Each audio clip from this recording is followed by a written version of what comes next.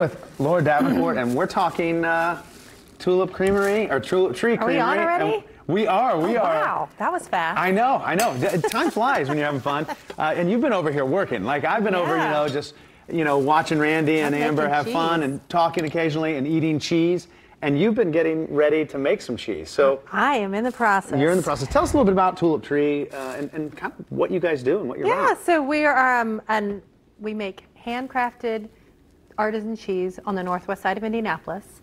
My business partner and I started 7 years ago, and our focus is making amazing cheeses that are kind of unique for this area. So we make some washed rinds and bloomy rinds and cheeses you don't typically, we don't make cheddar. Yeah, so, you don't make cheddar. And then we also teach people how to make cheese. So we have a classroom at our facility. I think that's awesome. We were talking about that. I mean, I just keep thinking that'd be such a great thing to bring my girls to. Have a lot of fun, and then you also sell. Yeah, we sell cheese making kits. Cheese making kits, so you can bring what you learn, take it home, and do it right there in your house. So you get to practice once with us.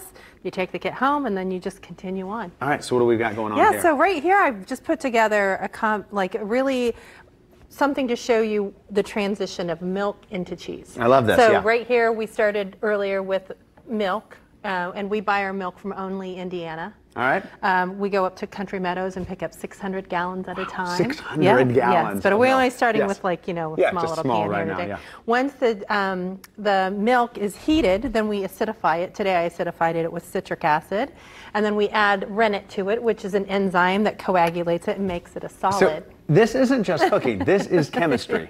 So if you can, I don't know if they can see this, but earlier I put in the rennet, so it transitioned the milk from this. I don't know if we're able to turn that. It was liquid, and now, it was just your milk just warming up, and now it's already becoming a solid. I'm cutting the curds. So this is part of the process. You get to see what happens. And then once I cut it, it's these, have you ever heard of curds and whey? Oh, yeah. What we have here. It needs to sit a little longer, but they'll actually be little square curds.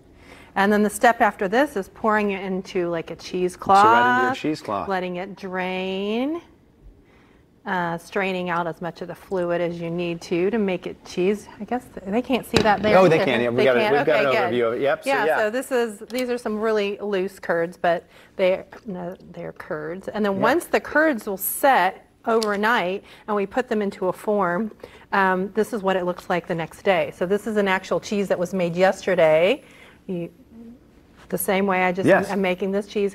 So the next day it looks like this, which is like essentially a cheese curd. So right now it's just a cheese curd, and then we let it sit. And you were telling me, because I asked, is it a wrapping or is it the rind? And it's actually just the aging process that's around that. That creates the rind. Yeah, and it just depends. That's just how we do it. We make natural rind cheeses. So the only thing that grows on the rind is either, like in this case, white mold. We have blue mold cheeses, like blue cheese. We also have just like you tried our milkweed. Let's go over and check out a couple of those. Which is our natural rind cheese. Yeah, so I love the milkweed. It was a little more like a Swiss. Yeah. The mozzarella was fabulous, and then this is the one that we just made. Yeah, and what Trillium. Was that? The Trillium. The Trillium was just so creamy. It's our big winner. Yeah, obviously, just so good. And so if people want to find out more information about you, we talked about it, they can go to your website, which is tuliptreecreamery.com. Tuliptreecreamery.com. And then also you guys are at several farmers markets? Yeah, we do 4 every Saturday in the summer. We do Carmel, Broad Ripple, Binford, and Garfield Park. So you're all around Central Indiana. People can find you and find out information about taking these classes. Yeah, and we're at specialty markets too. Okay, so Wildwood Market, Goose the Market,